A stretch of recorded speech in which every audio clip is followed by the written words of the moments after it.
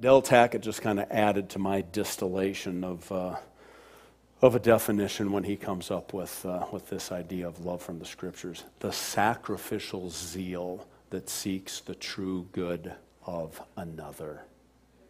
This is what love, folks, this is Jesus. The heart of this is Jesus Christ.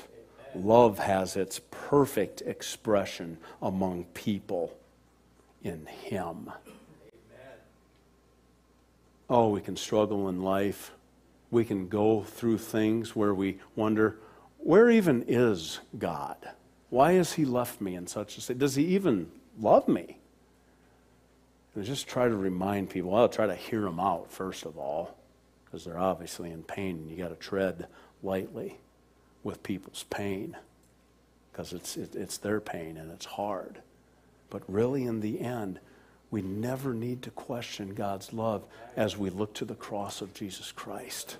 It's proof of the greatest love that will ever be given to a person, because it shows the sacrificial zeal of God that seeks the true good of another.